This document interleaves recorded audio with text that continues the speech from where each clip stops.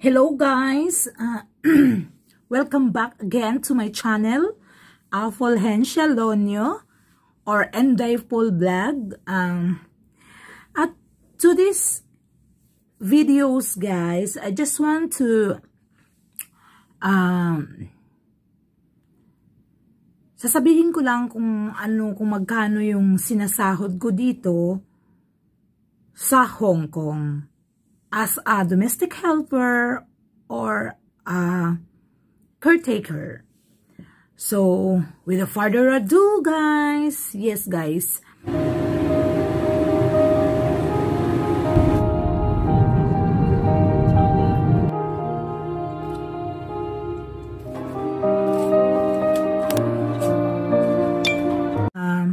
kung talagang ikaw ay nag-apply na caregiver from the Philippines,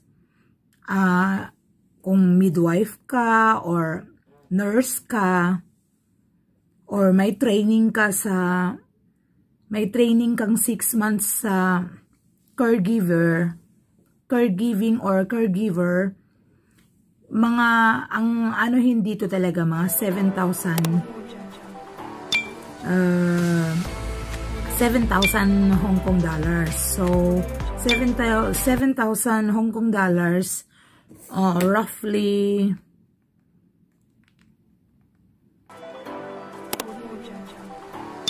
7,000 times 6.2 ngayon.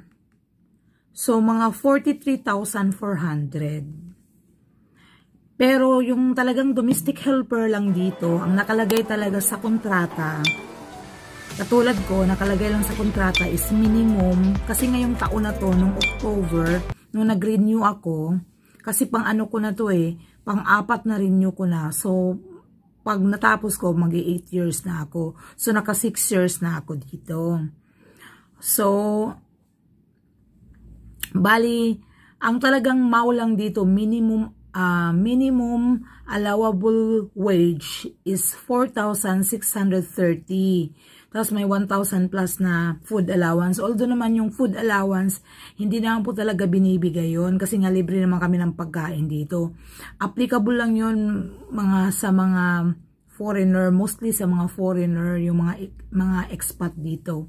Binibigyan nila talaga yun sa mga helper nila. At talagang, kasi may mga pa yun, mga live out pa yun sila. O kasi magkaiba naman sila ng food, diba? O kaya yun, binibigyan talaga yung allowance, tapos binibigyan pa silang pang boarding house. Pero ako kasi, sa akin, sa case ko, kasi in check, so lang, 4,630, minimum lang. So, ang ko dito, ang una ko kasi dito, nung 2014, dumating ako dito, mag-aalaga ako ng lolo. After 2 years ko lang yung naalagaan, namatay na siya kasi nagka-cancer. So, nung namatay yun, lumipat ako sa asawa, kay lola, kay popo. Kasi patay na si patay na si lolo.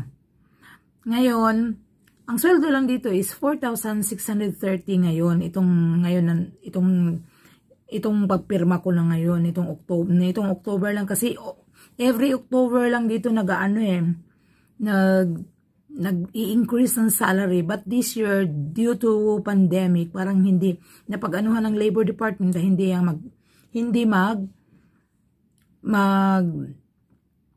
mag-i-increase. So, yun lang. Kaso nga kami dito kasi, although dalawa lang kami ni lola, nagpupunta ng hospital, tapos nag-exercise, nagpapaligo, tapos naghihilot. Tapos ngayon lang kasi pandemic, itong 2020, talaga may mga bisita ako dito, every Friday, Saturday, tapos yung isang anak pa. Bali kasi hati-hati sila, hindi sila nagpupunta lahat. Kasi gawa nga na itong virus nga na to, hindi pwedeng magsalo-salo silang lahat na 6 na anak. So, hati-hati sila, schedule. So, may Friday, may Saturday, at saka may ibang araw, yung nag-iisang lalaki. Ngayon, so may dagdag yun. Dinadagdagan ka, actually, may dagdag yun dun sa anak nung amo parang sponsor, may dagdag na 1,000. Talagang may dagdag yun. So, tapos yung overtime pa, sa overtime kasi binibigay lang sa akin is 150 for Sunday OT. So, pag nakatatlo ako, 450. Pag nakadalawa ako, kasi mayroon ako ditong karelyebo, mayroon akong humahalili sa akin pag nag-day off ako dito, yung helper dun sa kabila na 16 years na. So, nagpapalitan kami, alternate. So, sa isang buwan, minsan may 5 linggo, minsan 3 sa akin, minsan 3 sa kanya, minsan 2 sa akin, 2 sa kanya. Ganon, palitan kami. Kasi alternate ang day off namin. Pag ako nag-day off this Sunday, next Sunday siya naman. So, ganon.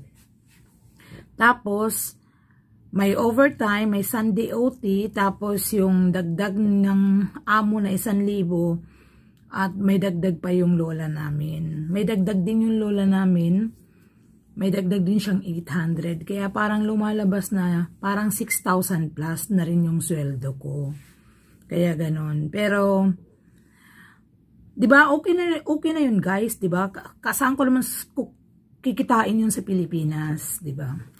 Maganda na rin. Kaso syempre marami pa tayong mga kaya wala pa tayong naiipon. Pero kailangan talaga nating mag-ipon guys. Kasi hindi na tayo bumabata.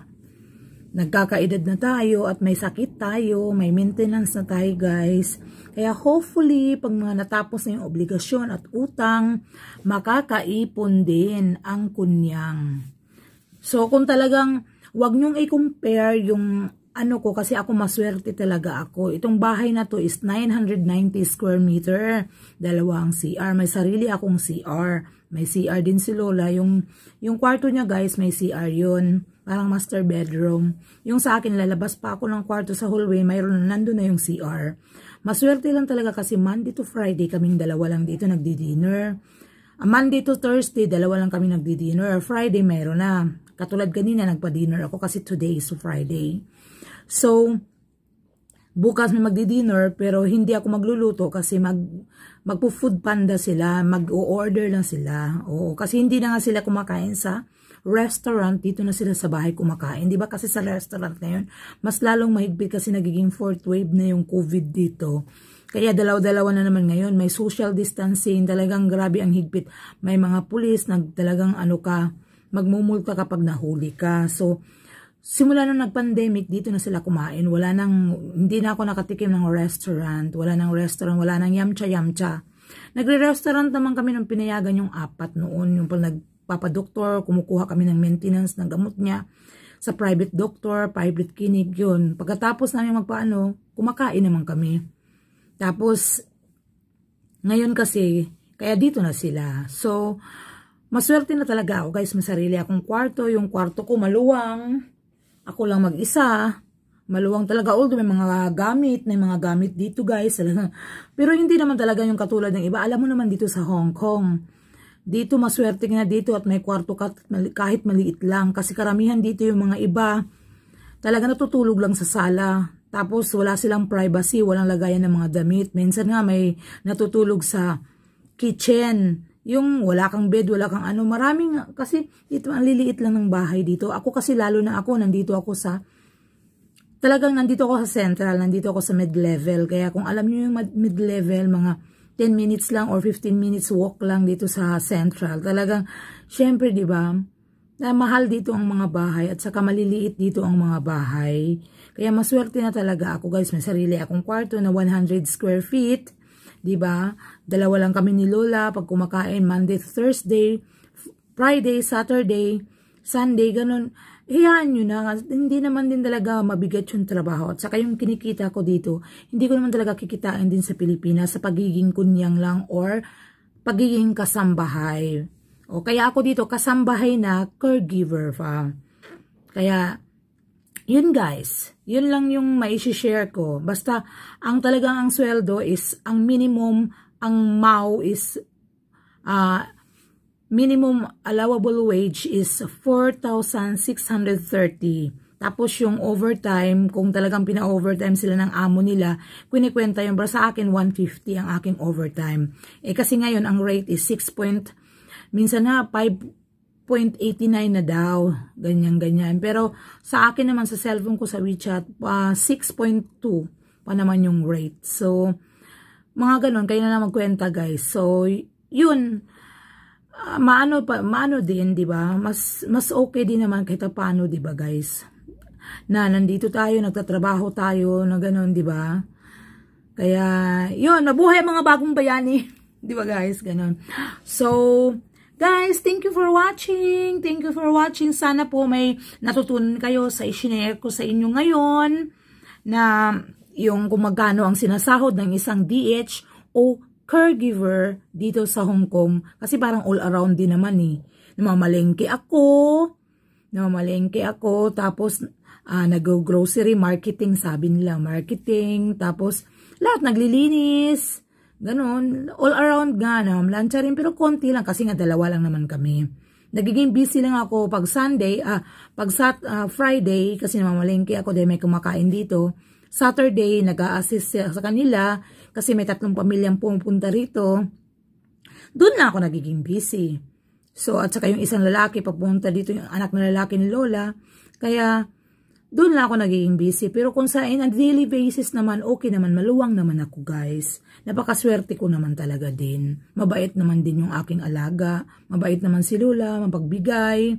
Hindi naman madawon sa pagkain. Ako naman kasi ang nagmamarketing, kaya wala namang problema talaga guys. Kaya maswerte ako. Hindi ko rin inaano na yung swerte ko. May mga naghihirap din talaga dito. Pero talaga guys, tiyaga lang talaga. Kasi kung wala tayong tiyaga, wala tayong lalagain, diba? Ganun lang naman talaga yun eh. Kailangan magtiyaga lang tayo. Pasensya talaga ang ating panghahawakan. Okay guys, so much for that. And then, thank you for watching. If you like this video, just click and leave the comment below and click the bell for the further notification. Okay guys, thank you so much. Thank you. Bye-bye.